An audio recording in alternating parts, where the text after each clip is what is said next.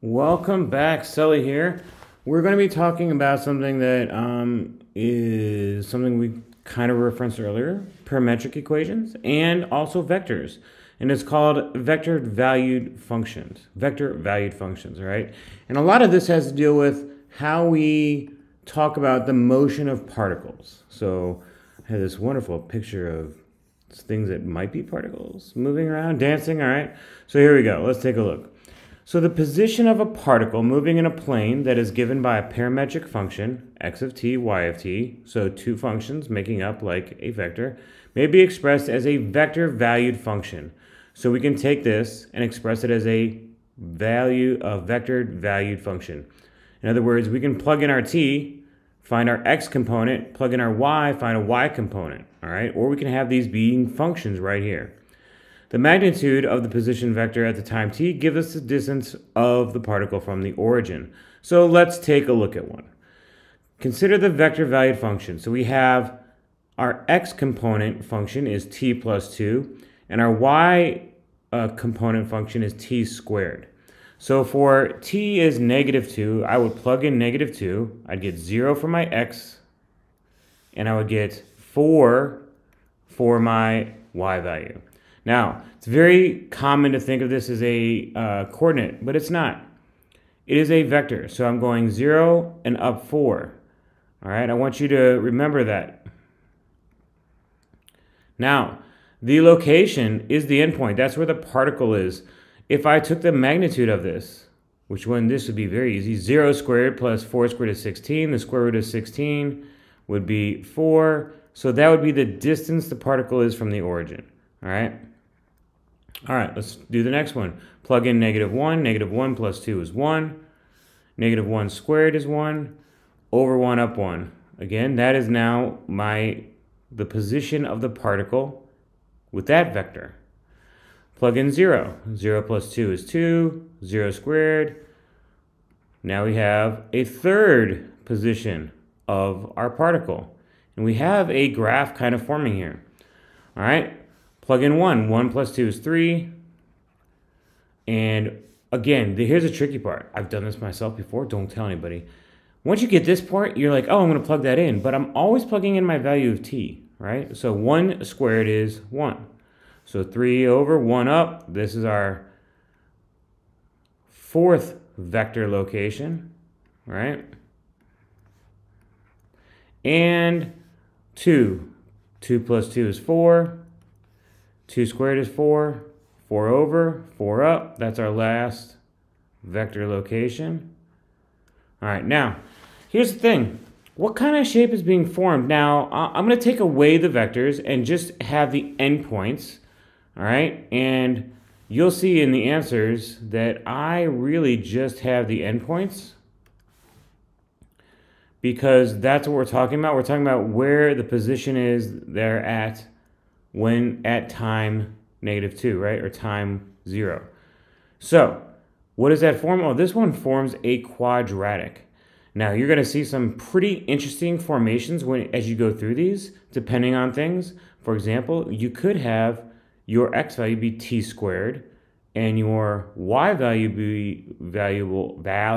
be t plus 2. And that would change things up, all right? Your graph might be something that doesn't look like a normal function, all right? So keep that in mind as you go along.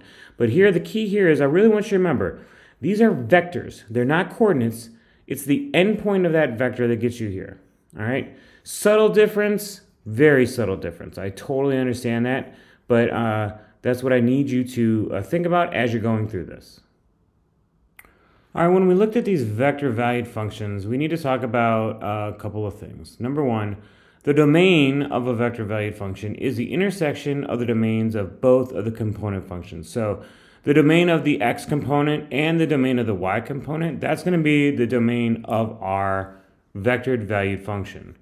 So if we take a look here, let's find the domains of each of the components and then of the vector valued function in total, all right? Let's recall a few things. Domain. We have a couple of rules, right? Number one, we cannot divide by 0. That's a big one. Number two, we cannot take the square root or actually any even root of a negative number.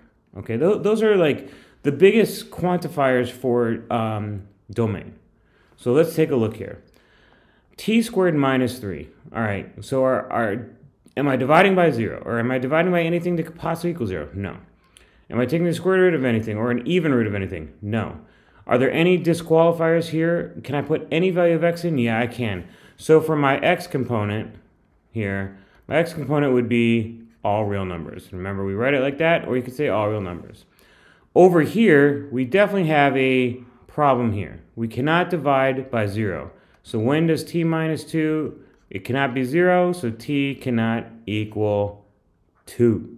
So our y component is going to be from negative infinity to 2 and from 2 to positive infinity. Because it's all the real number, it can be any number other than 2. All right. So then our vectored value function would be the domain of that. It's where these two overlap now. This says it can be any number, and this says it can be any number but 2. So the intersection here is actually just going to be this y component.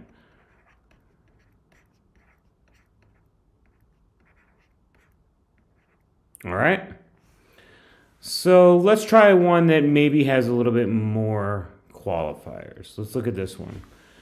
This function, we have a square root issue. And I know that inside here, x plus 4 has to be greater than or equal to 0, right?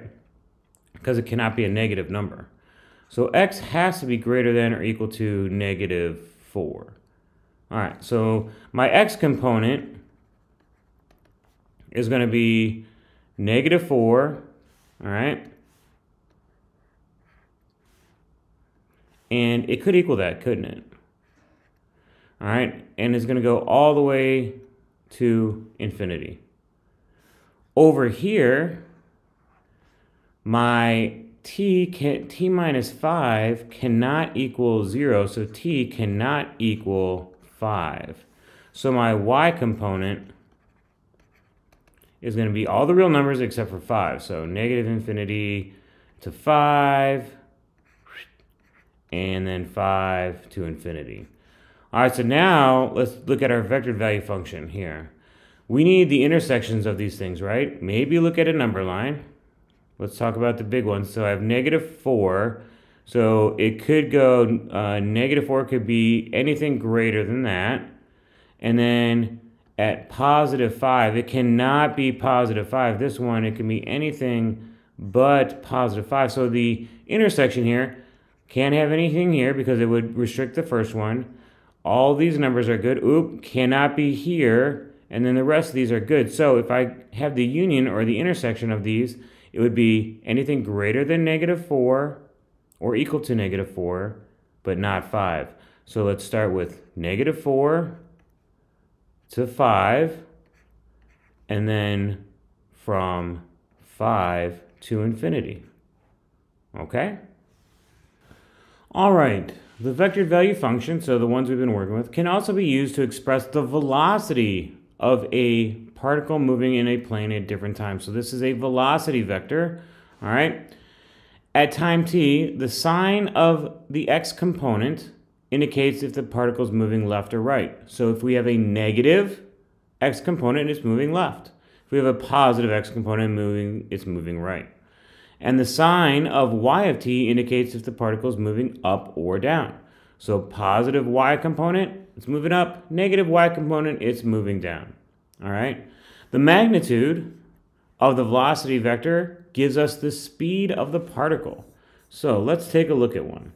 Let's say we have this velocity value vector valued function. Whoa, that's a mouthful. All right? And we know that we want to find how fast and what direction it's going at time pi over 3. Just one specific time. It could be doing a whole lot of other stuff, but right here we want to know what it's doing. So we're going to plug in pi over 3. So 2 times the cosine of pi over 3 is 1/2. 4 times the sine of pi over 3 is radical 3 over 2. So our vector now would be 1 and 2 radical 3. So I know that it's moving to the right because the x component is positive, and up because the y component is positive. Now I can also find the speed it's traveling at. We're going to find the magnitude of that vector. So 1 squared plus 2 radical 3 squared. 1 squared is 1. 2 radical 3 squared is 4 times 3, 12. So our speed is radical 13, or I'm going to put approximately 3.6. All right. That way we have a speed. So it's moving right and up at a speed of 3.6. Now, in this case, we'll call it units. We don't have any units in particular that we're talking about right here, but if it gave us units, we could use units to find that, all right? The key thing here is all this is stuff we know. We know how to find, now we know how to find our vector using the vector valued function. We know how to find a magnitude. That gives us our speed. It's all about understanding things. So these vector valued functions really help us with the movement of particles, where they're at, when they're at, how far they are from zero, and their speed. All right. Best of luck. See you next time.